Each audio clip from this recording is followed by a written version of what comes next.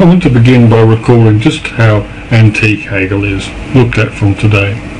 To give just one illustration, although the historical constructivist par excellence, Hegel never knew Darwin and positively rejected Lamarck's theory of evolution, which he did know about. He held that, and I quote, "Man has not developed himself out of the animal, nor the animal out of the plant. Each is at a single stroke what it is." In nature, he said, and including the nature of the human organism, there happens nothing new under the sun. For Hegel, only mind has a history. But if you live at a time when people believe that the whole natural world was created just as it is in one moment, and remained as it is until, and I quote, "the lightning of life strikes into matter," then there's bound to be some kind of religious slant to your thinking. But Hegel's idea of a spirit animating human history is not as alien to our thinking today as one might think. Following Herder, Hegel wanted to understand why and how a people had one history rather than another. What was the source of the specific culture and institutions that they had, and why those rather than those like any other people? Anyone who wants to understand social and cultural change today has the same concern with the spirit of our times, and Hegel's ideas on how the spirit of the time is constructed and how individuals fit into that is relevant today. Hegel's idea of a gestalt, or shape of consciousness, is the key. A gestalt is simultaneously a certain way of thinking, a certain way of life, or social system if you like, and a certain material culture. Spirit is the identity or coincidence of these three things, and nothing outside of that. So spirit is the nature of human beings en masse, as he said. Looked at in this way, surely it's not too difficult to read Hegel in such a way that spirit is not something presupposed at the beginning, but is purely and simply the coincidence of thinking, social practice, and material culture.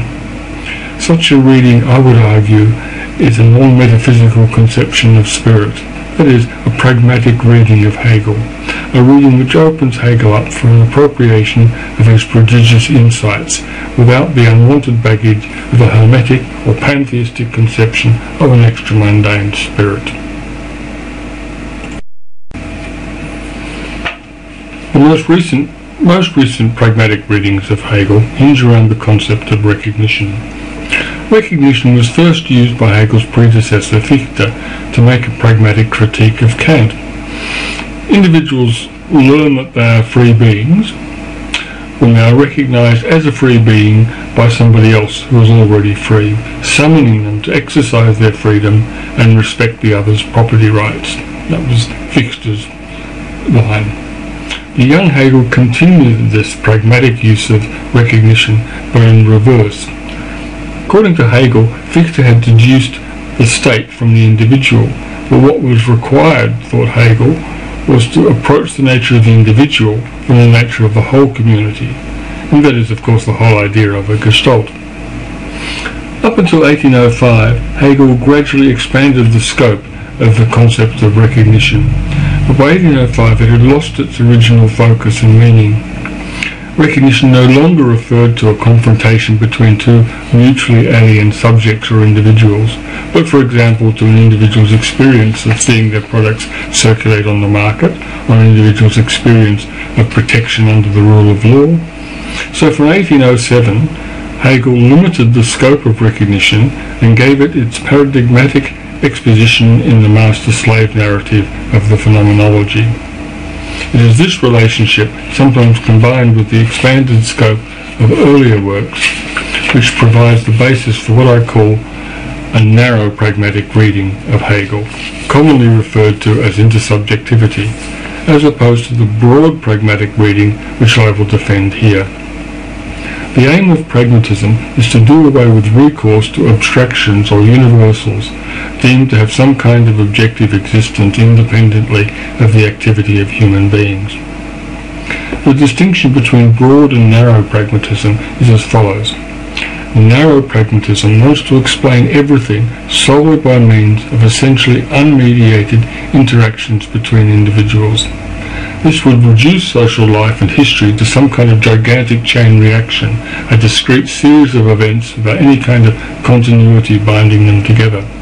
This narrow pragmatism corresponds to the spirit of postmodern liberalism, which was given its canonical expression by Johann Fichte. Broad pragmatism, on the other hand, understands that all interactions are mediated. Mediation between subjects depends on the prior existence of a material culture, which is subject to interpretation in common projects or conflicts. Without this shared culture, inherited and modified by each generation, social life, and indeed any human life, is impossible. It is this role of material culture which is systematically ignored by liberalism in general and narrow pragmatism in particular. For Hegel, every relation is mediated. At the very beginning of the science of logic, he says, for example, there is nothing in heaven or in nature or in the mind or anywhere else which does not equally contain both immediacy and mediation. This is absolutely fundamental to what Hegel has to teach us. Even the concept of being is mediated by all the social development that went into making the first philosophical reflections of Thales and Parmenides at the beginning of the history of philosophy. This question of mediation takes us to Hegel's social and ethical ideas and his vision of modern society. According to Hegel, modernity is a society in which there is no single mandated form of life, and yet people exercise their freedom as individuals thanks to being part of a state. This contrasts with traditional communities, such as Hegel believed existed in ancient Greece, where a single form of life was mandated, and an individual was simply an individual instance of their city-state. According to Hegel, modernity arose through interactions between formerly self-contained communities and the submerging of a multiplicity of notions of the good and ways of seeing things and ways of life into a common form of life. The problem is in understanding how such a process can occur, because mutually foreign subjects with no common language or culture, no trading relations, no shared ethos or religion or law cannot interact. They are each to the other a wild force of nature. War to the death or mutual indifference are the only alternatives. Unmediated intersubjectivity is an impossibility. And this is not just a question of cultural origins or prehistory. Exactly the same problem arises whenever new social movements, new natural scientific paradigms, and so on come onto the scene. Interaction is possible only thanks to mediation. Recognition is about finding the resources by means of which mutually alien subjects or communities or social movements may interact with one another. In his 1803 System of Ethical Life, Hegel begins with the origins of consciousness in the separation of needs and the means of their satisfaction. Instead of what is given by nature being immediately consumed, a gap opens up between consumption and production. This gap is mediated by labour. Labour itself generates new needs met by new products. Nature is thus supplemented by a second nature in the form of an artificial environment. Along with the separation of consumption and production comes a division of labour, the possibility of supervision of labour, the differentiation of theory and practice, and most importantly, a surplus product. A self-contained community which produces no surplus or anything of use to anyone else, which is unable to utilise the labour of others, and when confronted by an outsider can only fight to the death. No mystical Kajevian drive to domination is needed here. In the absence of mediation, outsiders are more dangerous than a horde of locusts. But if a community produces something of use to others and is able to work under supervision, then they are candidates for conquest and exploitation. Conversely, if they are producing a surplus and know how to supervise labour, then they can exploit others. along with being able to defend themselves in a fight to the death and repel the attack of others, these are the preconditions for recognition. What is involved here is the division of the subject in two, into needs and the means of their satisfaction, into subject and object. If the conquered subject can be incorporated into a system of needs and labour within the life project of another subject, then the first step towards modernity can be taken. That's what recognition is about. To reiterate, if there is no shared system of law, language, labour and culture to mediate interactions, no third party to mediate, then subjects can interact by splitting in two, with the needs of one mediating between the other's needs and the means of their satisfaction, whilst the labour of the other mediates between the first's needs and their satisfaction.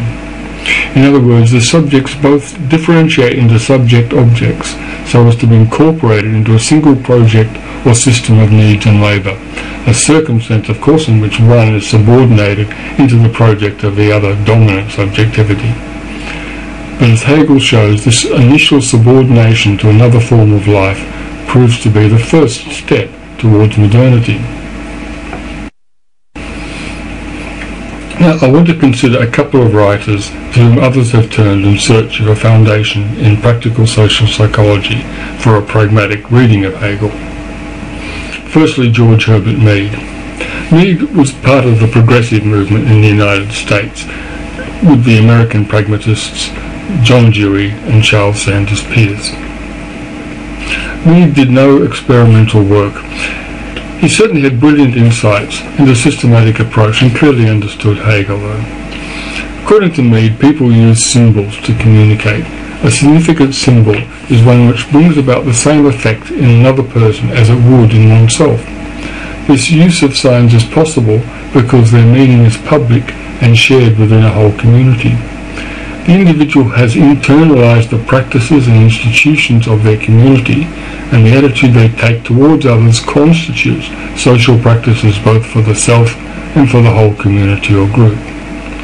The paradigmatic symbol for Mead is the gesture.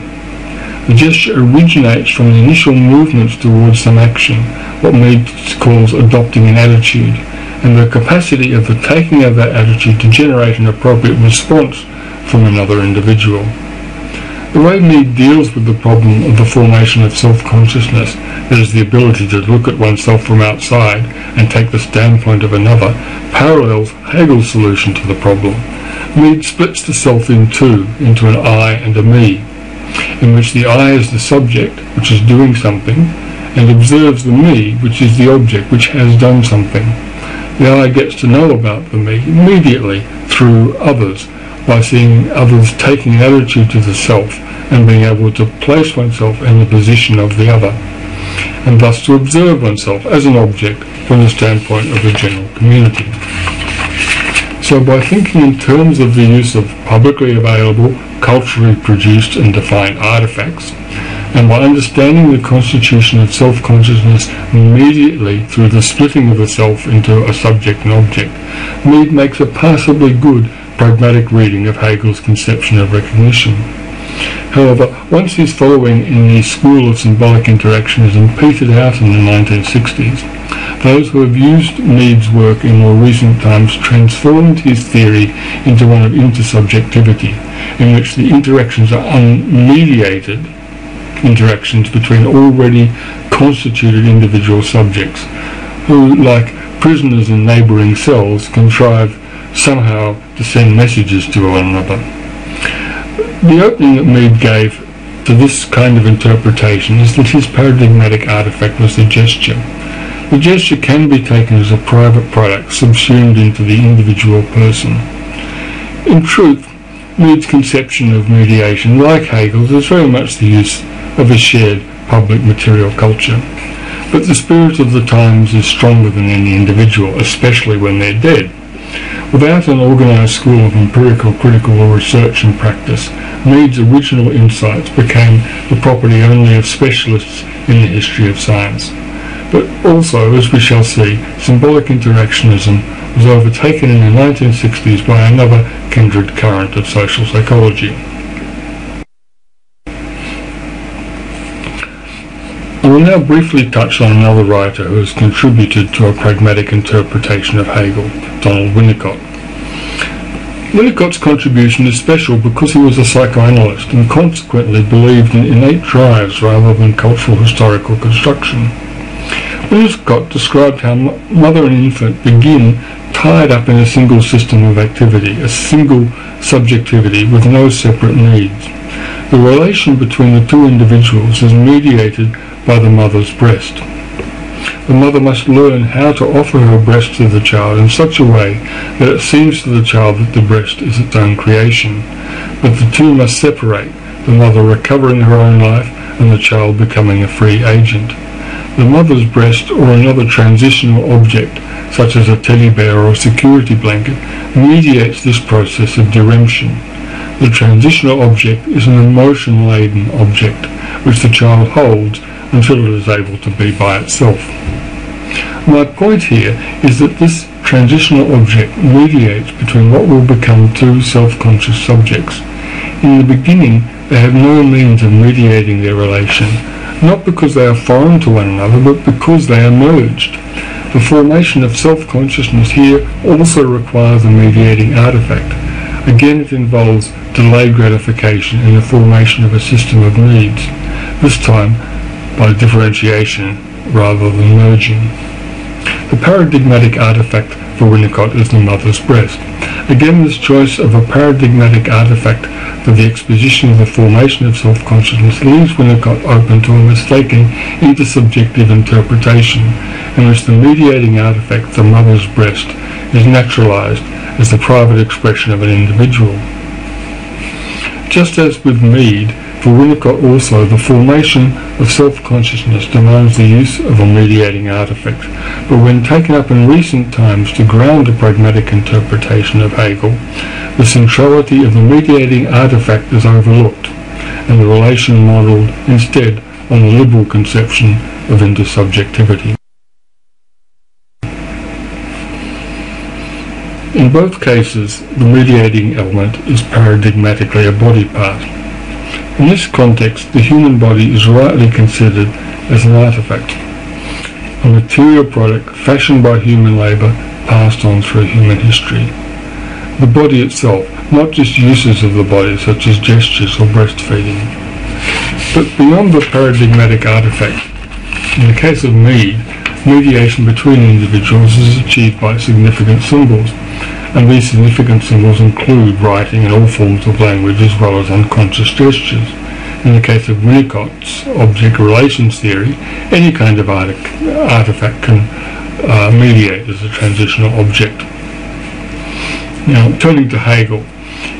In the system of ethical life, Hegel specifies three types of paradigmatic activity through which the universal is constructed. 1. The use of tools or means of production. 2. The use of words, tools of reason as he says. And 3. The raising of children. So for Hegel, the specific kinds of interactions which go to the construction of human society and consciousness involve at least three kinds of mediating artifacts: tools, symbols, and the next generation. The correlation with Mead's category of signs, index, symbol, and icon is suggestive too. Note that Hegel does not conceive of the process here as paradigmatically communication. Both instrumental action and communicative action are grouped with the reproduction of labour as activities through which mind is constructed, and the mediating element include the entirety of material culture. Self-consciousness presupposes consciousness, the consciousness of a community and its members whose activity is directed at objects and aware of itself as having one among many possible points of view. The development of self-consciousness presupposes the capacity of the subject to sustain itself and produce something of use to others, to have needs which belong to other subjects, and to be able to divide within itself, so to speak, and supervise its own activity. It seems to me that despite the impenetrability of Hegel's exposition and the antiquity of his conception, his system is richer than any of the interpretations just mentioned. Axel Honneth set out to develop Habermas's discourse ethics into an ethics of desert based on individuals' need for recognition and using the psychology of intersubjectivity. He has appropriated Winnicott's analysis of weaning and Mead's I-me relation via Hegelian notions of recognition. However, because Honneth has erased the mediating element in each case, he has simply assimilated some good ideas to a narrow pragmatism. Honneth renders Winnicott's model of successful weaning as the first species of recognition. I see three possible interpretations. One, Honneth is simply drawing our attention to Winnicott's contribution to motherhood. Two, he is stretching the concept of recognition to cover a quite different relation. Or three, Winnicott's conception of weaning is intended as an exemplar for successful diremption, by means of which a new subject differentiates itself from another and establishes its independence. But such an appropriation cannot succeed without highlighting the central role of the transitional object, the emotion-laden thing, which functions as a symbol of the former subjectivity, emotionally reinterpreted in the process of transition. Because Honneth regards this process as a species of recognition as essentially unmediated, he skates over Winnicott's claim in relation to the transitional objects and sees no opportunity for incorporating the idea of emotion-laden objects in his understanding of love, recognition, or diremption. But how can you appropriate object relations theory without the transitional object? Likewise with Mead. By focusing on the I-me relation, Honneth can pass over mediation only because the limiting case of another's mediation of a person's relation to themselves is easily mistaken as a dyadic relation between two unitary selves. Likewise, Mead's paradigmatic significant symbol, the gesture, is easily subsumed into the activity of the self, eliding its public and cultural character. But Mead without mediation is senseless. Nevertheless, this misreading of Mead is in line with many present-day misreadings of Mead. But Honneth does not stop here. Honneth uses this model of unmediated transactions between individuals as a paradigm for the construction and enjoyment of rights in a society governed by the rule of law. This is utterly misconceived. The rule of law is mediation of relations between individuals par excellence. Individuals do not negotiate between the two of them the laws to which their interactions will be subject. Individuals are born or naturalized into a society whose laws are already in place. Recognition here simply means that they are recognized as a member of the given community. Honneth appropriates not Mead's general social psychology, but specifically his theory of the self, in order to support a concept of recognition as constructive of self-respect through the enjoyment of rights. But the whole point of rights is that the law is blind, not personal. Doubtless the idea that the enjoyment of rights, that is to say, inclusion within a community in which citizens enjoy rights and have consented to the norms regulating life within the community, is fundamental to the development of self-respect. But this process is not accidentally but essentially mediated. It is utterly incomprehensible within a universe constituted by individuals abstracted from the material culture mediating their interactions. Honneth's appropriation of Hegel's idea of recognition is complex. He draws both on the overextended conception of recognition immediately preceding the phenomenology, and the incidental references to recognition in the mature philosophy of right. Here Honneth hopes to reconstruct a theory of distribution of goods in a community by recognition of what a person deserves for their contribution to the community. This, Honneth claims, engenders self-esteem and builds social solidarity. Much could be said about this position, which is riddled with contradictions, but I will limit myself to the observation that the granting of rewards and recognition of contributions to the community is an explicitly mediated process. Not only that, if the process is to be subsumed as a species of recognition, then both the community and the individual must be constituted as subjects. Thus, the model of intersubjectivity is overreached in two ways. Firstly, the relation is mediated in its very essence, and secondly, one of the parties is the collective subject, which begs the whole question of intersubjectivity. For Honneth, it is the individual person, not corporate entities, who are subjects. It also begs the question of social solidarity. This brings us to Honneth's Kantian reading of Hegel. For Hegel, the participants in recognition relations are essentially subjects, and for Hegel a subject is not an individual. The point is how an individual is to become a subject, and so the presumption that recognition is about intersubjectivity, that is a relation between individuals, misconstrues everything. Reading Hegel as a tale about individuals coming together to recognize each other and negotiate relations of mutual esteem, etc., is to miss everything that Hegel was about, and to impute to him the kind of liberalism that his whole work was directed against.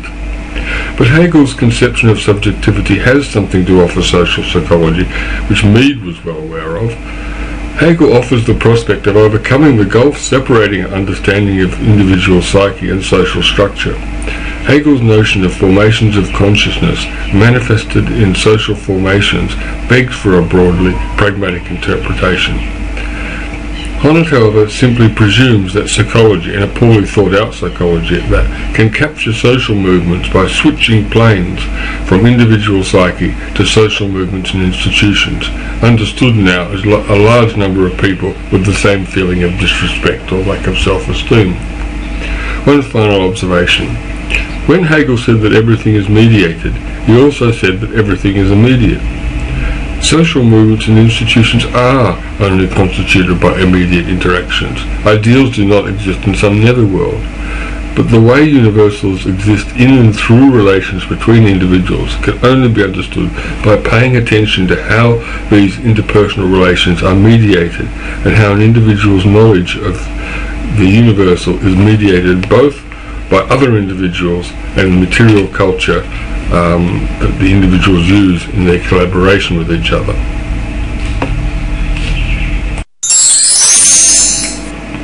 The only current of social psychology which has developed this legacy is the school of Lev Vygotsky, who received their Hegel via Marx in the Soviet Union of the 1920s. They also had the benefit of a visit by John Dewey in 1928. My contention is that it is Vygotsky's following in cultural historical activity theory, CHAT for short, which offers the really fruitful opportunity to ground a pragmatic reading of Hegel on a real living school of practical social psychology. The basic insights of CHAT is that even though the human animal is just a network of stimulus-response reactions, the nervous system allows us to introduce in between a stimulus and a response what Vygotsky calls a psychological tool. So the single stimulus-response link now has a mediating link. Just as even the most elaborate machine still obeys the laws of physics, this modified nervous system is an artifact. It is constructed. Psychological tools originate from the collaborative use of objects in the environment. Human beings do not live in a natural environment. We live in a second nature made up of artifacts accumulated over generations. And we are oriented to live in this constructed ecological niche. The objects in this artificial environment are given meaning through the collaborative activity of human beings, in which artifacts are used in specific ways. Formally, it's the same as Mead's idea, but crucially, although Vygotsky more or less agreed with Mead on gestures, for Vygotsky the gesture was not the paradigmatic artifact. For Vygotsky it is emphatically the entirety of material culture, symbolic culture as well as the means of production and the human body. It did not ascribe, for instance, any difference in principle between tools and science.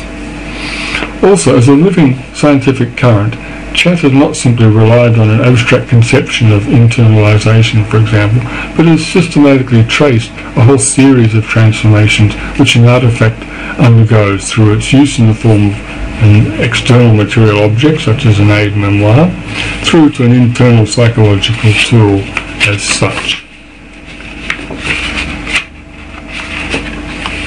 This current was kept more or less under lock and key in Stalin's Soviet Union, but in the 1960s it was able to make contact with psychologists in the West, and through a steady stream of translations and visits gradually implanted itself in the US and now almost every country in the world.